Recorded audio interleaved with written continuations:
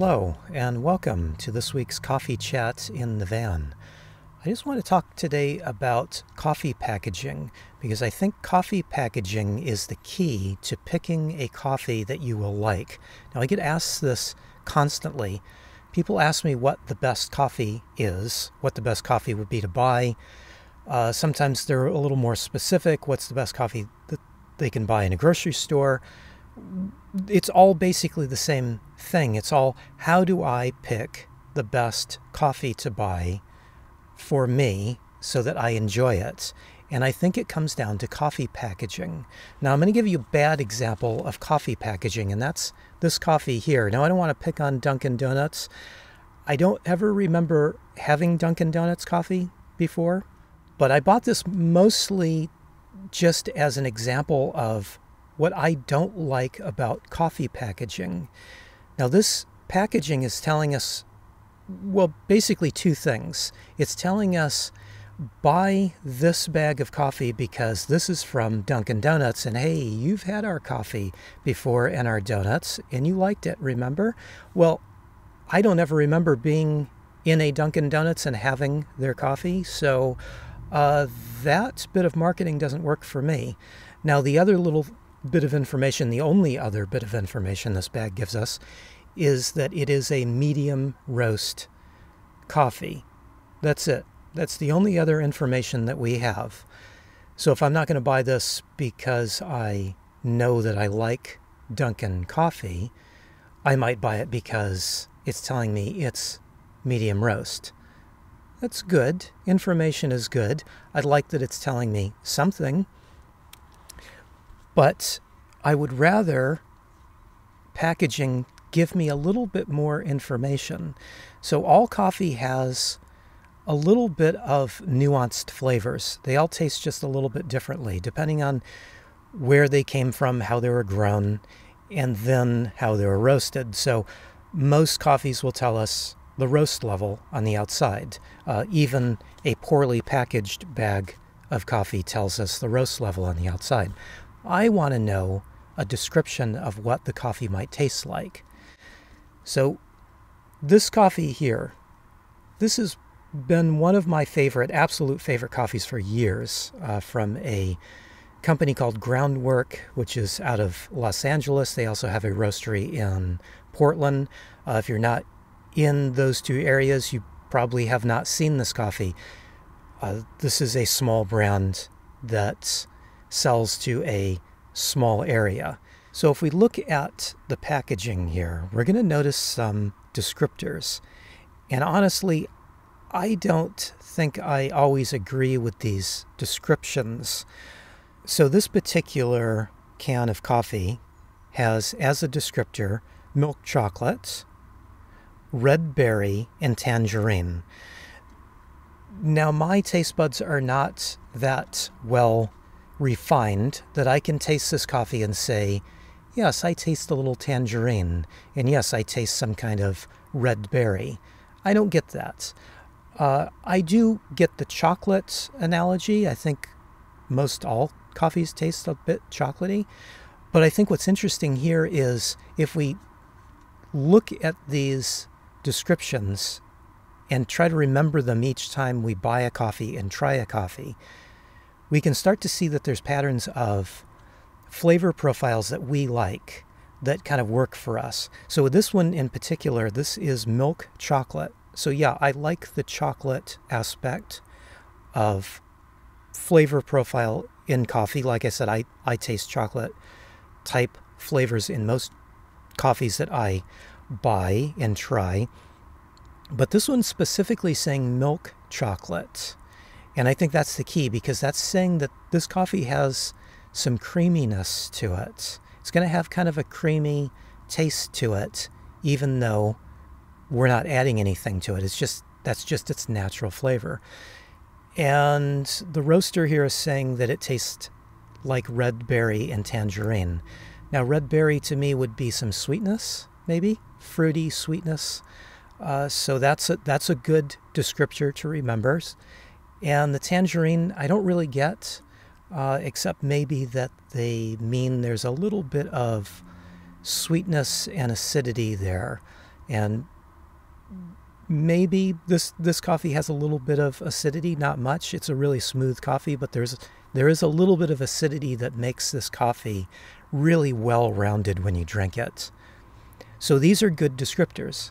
And so when I go back to the store and I can't find my favorite coffee, I can then look along the shelf for something that has those same descriptions or those same type descriptors that kind of clue me into that this other coffee is going to taste similar.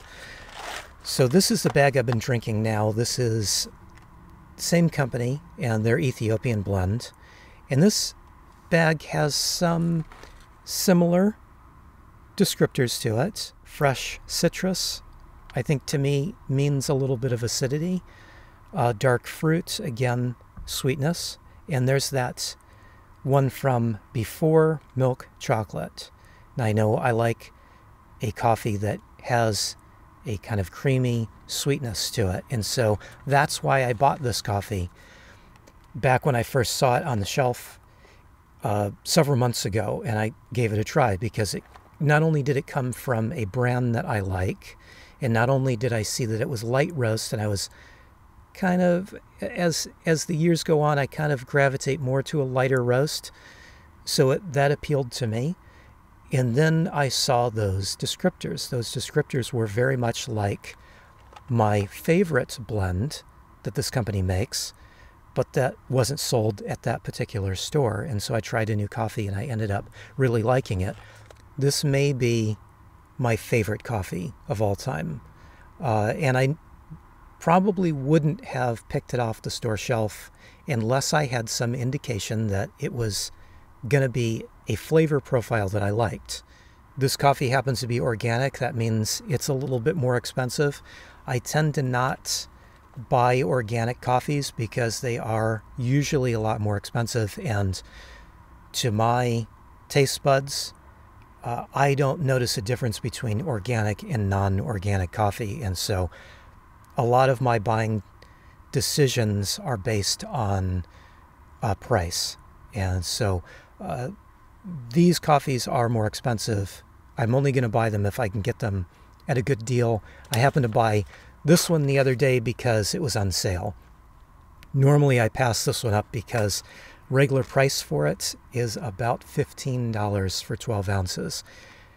I can't afford to pay $15 for 12 ounces all the time, but when I can find it on sale, it is a treat, let me tell you.